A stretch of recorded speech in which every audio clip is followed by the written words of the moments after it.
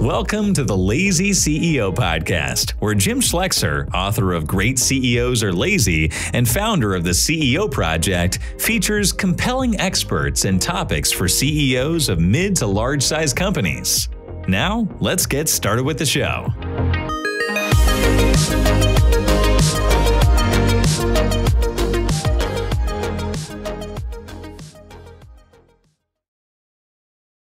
Welcome, everybody, to another Lazy CEO podcast. My name is Jim Schlexer. I am your host. I'm also the founder of the CEO Project. Well, today you just get me. We had a couple of guests the last few conversations, and they have been awesome. But today you get me, and that's okay, hopefully. So don't turn off your radios or turn off your podcast. So today we're going to talk about stock. And, for those of you that have been around this a little bit, you know that there is common stock and preferred stock. But I'm going to dig fairly deep on preferred stock because I think that's a less understood instrument. And it's particularly important for entrepreneurs because this is an investment vehicle used by private equity firms. So if you are ever considering either a partial sale, maybe bring in some cash or cash for growth, or maybe even a total sale. And I'll talk about a total sale in a little bit because a total sale in their view is usually not a total sale, particularly if you're going to hang around. You need to understand the ins and outs of private equity because this is the way that the private equity firms use to gain control, to gain preference, to kind of get to the front of the line.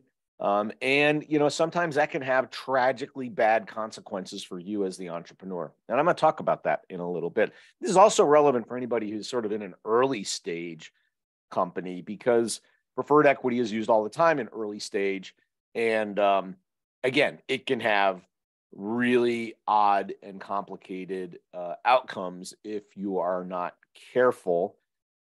And even you may not have a choice, at least you know what you're signing up for, because sometimes people don't really understand it and they're a little surprised at the outcomes they get. So I'm going to talk a little bit about kind of all of that. So let's start with common stock. I mean, we all kind of know what common stock is. If I buy common stock, I have a little piece of a company. I get a vote. You probably we're in a season where we're all getting our requests for voting for annual meetings. And you get a say in the company at some level, particularly when things are put to shareholder votes, like in publicly traded companies, that might be executive compensation. It is beginning to be put to shareholder vote nowadays, as well as maybe some other things. Well, you get to vote for your board of directors who represent your interests on the company and so forth. And if there's, dividends, meaning the company does well, then you get a share of those dividends, right? So I manage some money for my mother, and we just put her in a bunch of dividend-paying stocks. She has common stock, but she gets a dividend on her ownership of that stock every year, provided, of course, that the company does well. And the dividend in that case is not guaranteed or anything. It's if we do well, you do well. If we do bad, you do bad. I think some of these companies hesitate to drop their dividend rate because it can hurt their share price. But generally speaking, you are at risk on your dividend. And in the early stage, when we're raising money, and I've been involved in a couple recently, as the founder, you normally issue to yourself and or your management team common stock. That's kind of the way we do it. We don't play any funny games with preferred stock or anything like that. And, when you bring in your friends and family, your first round of money, your first $500,000 or $1 million, and you got Uncle Bob and, your neighbor and a few other people coming in, normally you are selling them common stock when you do that. In other words, they look just like you, which seems, fair enough. And I actually had one company I was involved in where I was able to get away with common stock the entire time, even with external investors. So they were kind of high net worth individuals that put the money in. So we were able to sell them common stock and there was no preference. But preference is a thing, particularly if you get to slightly bigger numbers or you involve professional money. So this would be venture capitalists or private equity groups. They like They like preferred shares like, koala bears like eucalyptus leaves. This is like their favoriteest thing in the whole wide world, pretty much. And you'll know why when I'm done talking about it, because it gives them all kinds of rights and privileges that you don't get with common shares. So the first sort of fundamental thing that you get with preferred is that you are in front of the line in terms of getting paid out. So you're preferred, right? You get the VIP line, if you will. And so when there are dividends, you get first. So if the dividends are enough to pay everybody something, then, all good. If the dividends are not enough to pay everybody, preferred gets paid, common doesn't get paid. And so there have been situations where, they had an okay year, preferred got their money because they are preferred, common got nothing. And that happens all the time in the case of dividends. And normally there is a dividend rate on preferred shares. Not always, let me just say, but many times there are, particularly if you're a cash flow positive business. They might say, look, we're going to put the preferred shares in and we're going to get an 8% dividend rate or 7% dividend rate. It won't look like bank debt. It'll be more expensive than bank debt, but it is different than debt because you don't have all the covenants and you don't have to talk to the bank, but it does come with some other things you need to talk about. But dividends is one thing. And usually that's in cash on an annual basis. Now, many times they go, look, tell you what, we want our dividends, but we know that you need your cash. You want to grow the business. We want you to have the cash to grow the business to make this thing more valuable for all of us. And so they'll do what's called cumulative preferred stock or PIK. And PIK is called payment in kind. And what that means is there's two ways that looks. Either A, they go, look, don't pay me my 8% dividend. Just throw it on top of the pile of whenever there's a transaction, you owe me what I put in plus my 8% for whatever number of years you didn't pay it to me. So, my $1 million turns into, $1.2 million because you owe me some interest that you've never paid me. And I was okay with that, but I'll get paid when we sell the company. The other way that this is done, payment in kind or PIK, when people talk about picking the interest, you may have heard that phrase before. That means kind of put it at the end, right? Pay out at the end. The other way it's done is they go, look, we'll PIK it and you can pay me in more shares. So this, I got to just warn you on this one. People propose it. It is insidious in terms of diluting your ownership over time. Einstein said that interest was the most powerful force in the universe, and he may have been right about that. But the idea of compounding interest and the impact on their value versus your value, particularly if you don't sell quickly, like let's say 3, 4, 5 years, you're going to be shocked at how much you owe your preferred shareholders when the time comes. So be really careful about picking in the form of stock as opposed to picking in the form of cash. Prefer to do it in cash if you can get away with it. There is also a bit rarer preferred, which is non-cumulative. So we've been talking about cumulative preferred stock. Non-cumulative means if we can't pay you 1 year your dividend, then it just goes away and we don't owe it to you. Now, no private equity, MBA worth their salt is going to want that one, but it does exist. It's out there. You may hear about it at some point. The other thing you get, and this is where it starts to get a little tricky, is in the case of preference, when there's a distribution of assets, meaning we sold the company or we got a big payout or something, they go for, well, first debt, of course, debt goes first. But then second is the preferred shareholders. And then third are the common shareholders in terms of who gets paid. So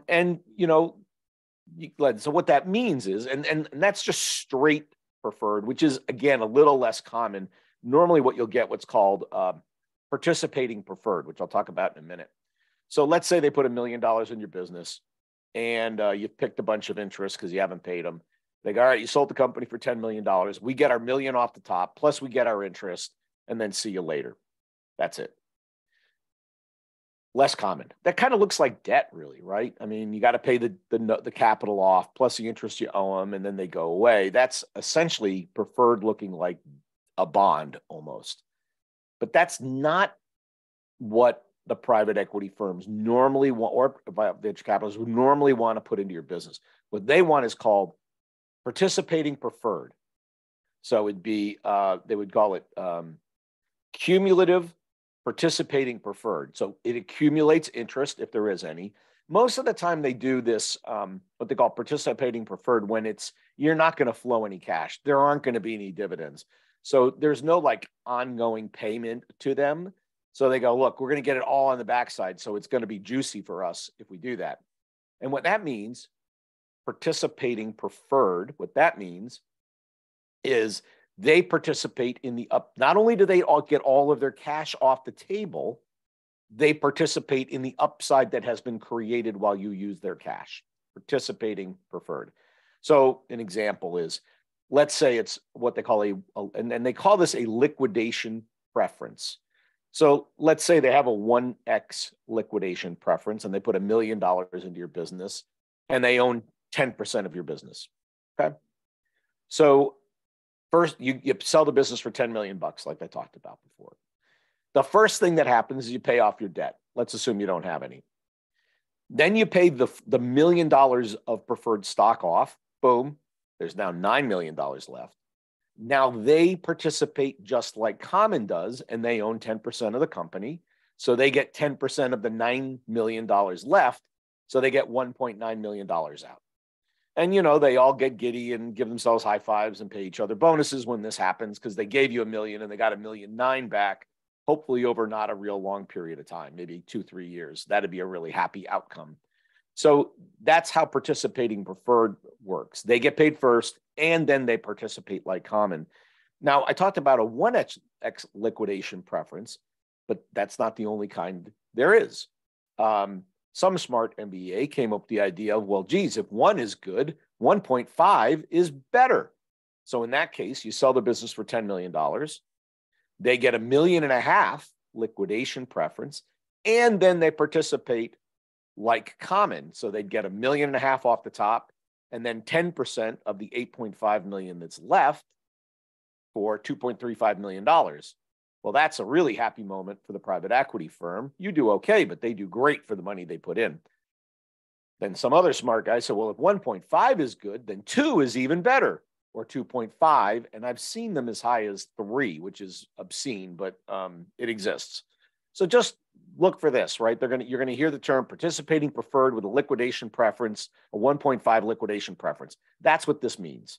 They're going to get paid first, and then they're going to participate, but they're going to get paid 1.5 times their money back. It happens, and sometimes you got to have the money, and you don't have a choice. But just realize that's what's involved. So why do they do that? Well, first, to juice their returns, right? That makes all kinds of sense, right? If I put in $1 million and I get 2.35 back, that's a happy day for an investor, for them and their investors. But it also gives them downside protection. So I'll give you an example of a company I've been involved in.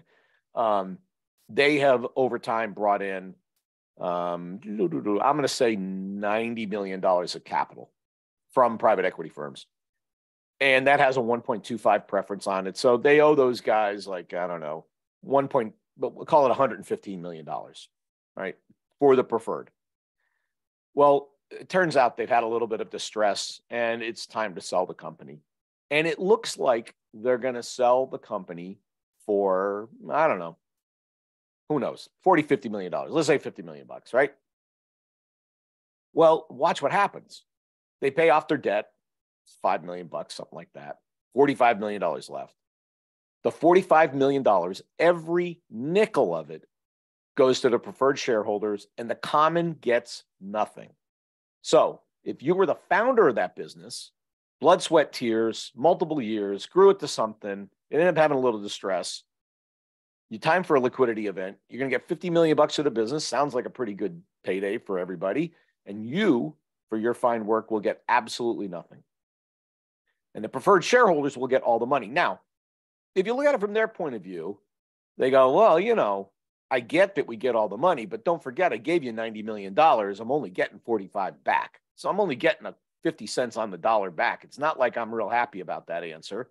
It's better than zero, but I sure don't want to share it with anybody else if I don't have to. So it is downside protection as well as upside juice, which is why private equity firms like this so much. In fact, as in another transaction where effectively the same thing's happening, that the common will get nothing. It's a merger, cashless merger. Common will get nothing, and preferred will get all the shares of the subsequent entity because of the value of the deal as it transacts. So heads up, that's what's exposure. In this participating preferred, you'll hear about conversion rights. And essentially, it really is two things. It's preferred stock and conversion rights together. That's what makes it participating preferred. So you may hear the idea of conversion rights, but it's really embedded in this idea of participating preferred stock. The other thing you may see, and there are other rights that they like to slap onto these preferred. I talked about kind of the biggest one there, right? That they get paid first and they participate going forward. There are other rights that you may see people trying to stick into your preferred stock if they're putting it into your business. One is anti-dilution rights. Now, anti-dilution means if you go raise more money, this is particularly true in growth companies, right? Let's say they get 10% of the company and they go, yeah, but it's anti-dilutive, meaning you, and sometimes it's like forever anti-dilutive. Sometimes it's for the next round, it's anti-dilutive. But let's say it's forever, just for grins. They go, all right, we put $1 million in and we get 10%. And then you go raise $20 million because you're doing really good and you're going to grow the company to $100 million. They go, awesome. All of the dilution, all of the loss of ownership you have to give up to bring in that $20 million, that happens to everybody else, but not us. So the 90% shareholders, all the common effectively, they take 100% of the dilution to bring in the $20 million. The preferred shareholders sit there happy as clams, and they don't have to take any of the dilution. So non-dilutive or anti-dilution provisions, if you can avoid signing an anti-dilution provision, I would absolutely recommend doing it. On the other side, if anybody offers you non-dilutive stock, like take it and run like you stole it. I mean, like it is a really good thing to have if you can get it, but try to avoid it if you're bringing money into your company, because basically that means all of the burden of future fundraisers on you and the other common shareholders, which you really don't want.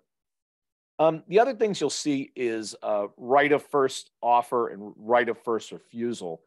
And what that means is, we'll take the second one first, right of first refusal. So let's say somebody says, hey, I want out. I want to, and this is in a private company mostly, I want to sell my shares. Time for me to get out. I'm kind of done on this deal. They, the preferred shareholders, have the first right to buy those shares, right? They have the first right to buy, and that have to be valued. But they can say, hey, at that number, I'm buying all those shares. This is particularly if they like your story and they like your position and they're happy where it's going. They may say, look, if I can get more of it, I'll take more of it.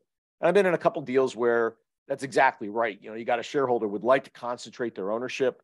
They'd like to grow their position. And somebody says they want out. They go, look, I'll take you out. I'll be the buyer. I'll be the market to take you out. It's kind of, on one level, you don't care. They do it to protect their interests so that people they don't know don't end up in the deal. They have an opportunity to concentrate their ownership and gain more control over the deal. So that's not that painful a phrase, but you may see it, or a term, you may see it. Right of first offer is if, let's say you go, hey, we need to go raise more money and we're going to sell another $5 million of the company, and we're going to sell, 10% of the company for the $5 million. Particularly if you're doing well, this right of first offer is they go, if you're doing that raise, we're going to take it all, or we'll take a big chunk of it, which is kind of cool from a money raising point of view. You go, my current shareholders took half my raise out before I even went to market, shows how confident they are in my company. And you can jump in. It's an opportunity for you to jump in that may not exist in the future. So off you go. But, that's a way for them to protect. If they don't have an anti-dilution right, they'll want that, because if they don't want to get diluted, they're going to have to put some more cash in to maintain position. And I think we've all had capital calls, and the call goes, hey, we need to raise $5 million. We're going to current shareholders. You guys have right of first offer. If you don't want to get diluted, here's how much of this offer you need to buy. And I've participated in a bunch of those over time. They're usually a smaller number than your initial investment, but it allows me to maintain my ownership percentage if that's what I want to accomplish. So right of first offer, again, not a painful phrase. We're fine. You can sign that one and be okay with it usually, unless you're really unhappy with your current preferred shareholders and you really don't want them to own more of your company, then you may not want to sign that term. So unfortunately, you're signing it when you're in the honeymoon period, and everything's unicorns and rainbows. So you don't know they're going to be jerks until later, and by then you've already agreed to it. So that can be a little bit of a problem.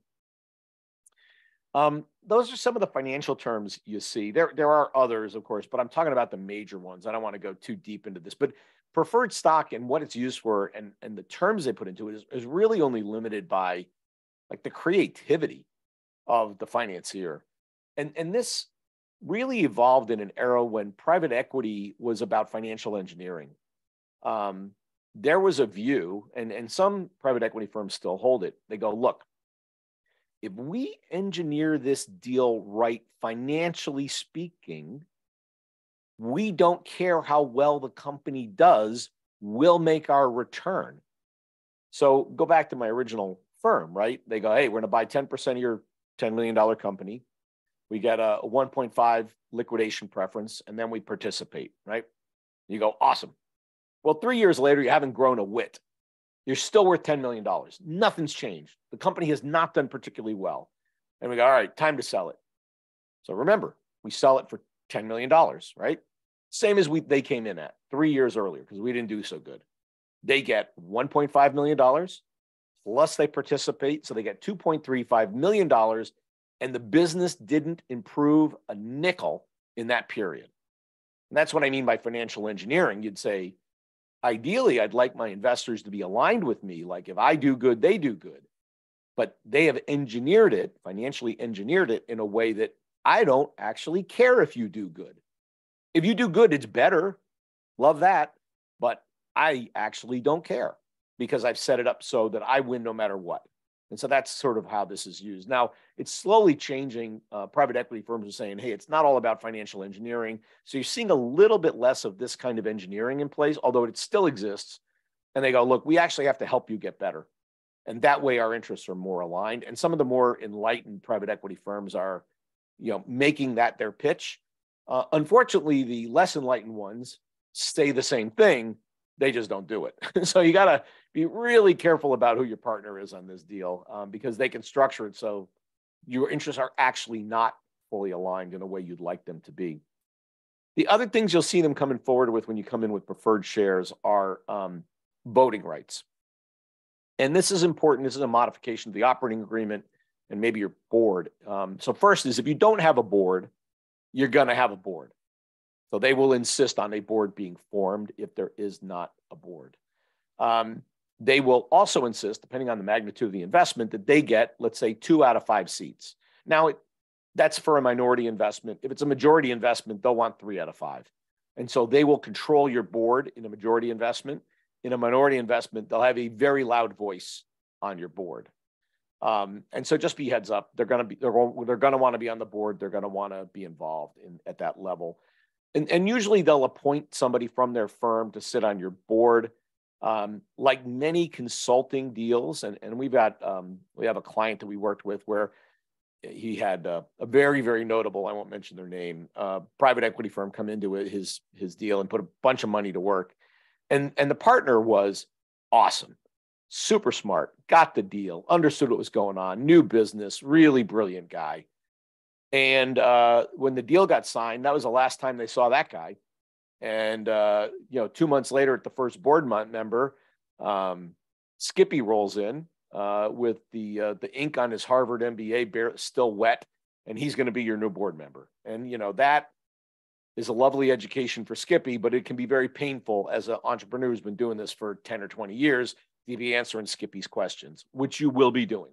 So just heads up, you're going to get a board member. It may not be the board member you want, and you will not have control over it. They get to a point. You don't get to a point. Now you can whine and complain, and which my client did, and it didn't change. So just heads up, that may happen. The other thing they'll do is with regard to voting rights, they may ask for changes in the rules of how we vote on stuff. We call that minority position with majority-like control provisions. So they won't be able to say yes to anything, but they can say no to lots of stuff. So they might say, look, we're going to put 2 people on the board, which means they got 40% of your board. They go, look, for really big stuff, we really need to have 2/3 majority say yes to things at the board level. And you go, well, 2/3 sounds reasonable for big stuff like selling the company or raising more equity or selling debt or selling part of the company or changes the executive payroll or, a bunch of important things like that. And you go, sounds all right. And then you do the math. You go, wait a minute. I've got 3 seats. They've got 2 seats, which means if it's 66%, if they don't vote for it, it doesn't happen, which means they have blocking rights on all kinds of interesting stuff. So that's a very typical thing that you'll see in preferred shares. It's not in the share construction. It's in the modification of your operating agreement and your board composition as a result of taking the money. So just heads up, that is a likely outcome. You can try to negotiate this down, but it is an absolute go-to play that you're going to be dealing with. And then maybe the final thing that you need to be aware of, and this is not quite as onerous, but it can be, is information rights. It is pretty typical that preferred shareholders have information rights. So if you're not accustomed to giving quarterly financial reports, quarterly letters from the CEO to explain what's going on in the business, maybe quarterly sit-downs with the preferred shareholders for an hour to answer questions, there's a good chance that you're going to end up with that. Now, being on the board solves part of the information rights. You could say, I'm giving you the stuff I give to the board, and that's it. I'm not giving you any more. But you do need to, there's a psychologist talks about good relationships, a guy named John Townsend. Says good relationships have boundaries. So they'll push until you say you've hit the boundary. This is how far I'll go and no further. And many times that'll be respected, although not always. I can give you an example though. Sometimes information rights get, I'm going to say, kind of stupid. And stupid in this regard, your financial team ends up spending a lot of time answering questions from your preferred shareholder. That happens all the time. And so I've had clients go, where they're answering 3 significant questions a week. Hey, what if we slice the revenue by customer, by margin, and analyze the sales costs and try to figure out which customer is most profitable? Hey, did we ever do a geographic concentration analysis on our clients? Hey, did we ever look at, purchase price from our suppliers to see if they're you can imagine, this is again, only limited by creativity and imagination. How many questions? I'll tell you that I had a boss like this once ages ago. He had more questions than you could imagine. And I finally explained to him the Chinese expression, which is a fool can ask more questions than a wise man can answer. And so this is sort of the theme of this whole conversation, that you may have somebody who's really doesn't understand your business, doesn't understand the market, doesn't understand what's going on, asking a gajillion questions that you then got to answer. And that takes a lot of time, effort, can chew up a lot of CFO time, analyst time. So heads up. I've had clients that finally said, look, enough. We're going to let you into our data room. We're going to let you into our business intelligence tool, and you can slice and dice the data any way you want. We're no longer answering your questions. Which is not an unreasonable answer. They're not trying to hide anything. They just didn't want to do the work anymore. And so that can happen as well. So I think that's kind of most of it on preferred equity, the financial terms around it, the voting and information rights that you may have to deal with preferred shareholders. But just be really aware. And the reason why I thought this is worth talking about is I have 2 transactions I'm involved in, both of which and this is both a little bit distressed, but both of which the preferred shareholders are going to end up with everything and the common shareholders will end up with nothing. And in both cases, the founders had common shares. Because, why would you issue yourself preferred shares, right? And so for all their work, all their effort, they're gonna post a 0. And that kind of stinks. So I wanted to make sure you're aware of that. Go for there. I will tell you that I did pull one time. I had a private equity firm coming in. And they said, well, of course, we're going to want preferred shares. I said, sure, no problem. But the minute you do, I'm going to issue an equivalent amount of preferred shares for everybody else in my capital stack.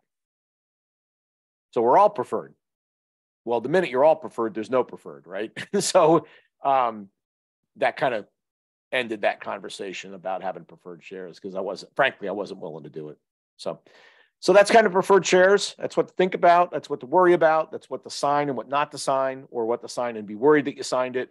But I wish you good luck. Maybe you're a little more knowledgeable going into this. Just remember, this may be the first time you've done this. It'll be the 37th time that the private equity firm has done it this year. So it's not a fair game.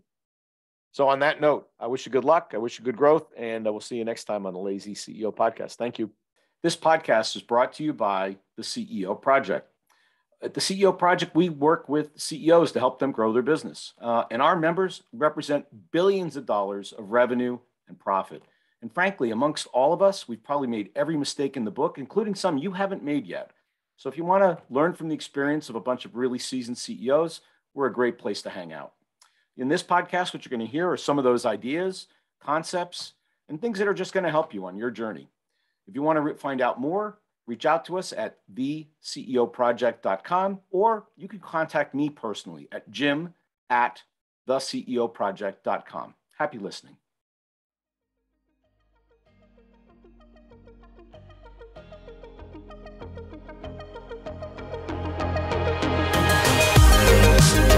Thanks for listening to the Lazy CEO Podcast. We'll see you next time, and be sure to click subscribe to get future episodes, and check out our website, www.theceoproject.com.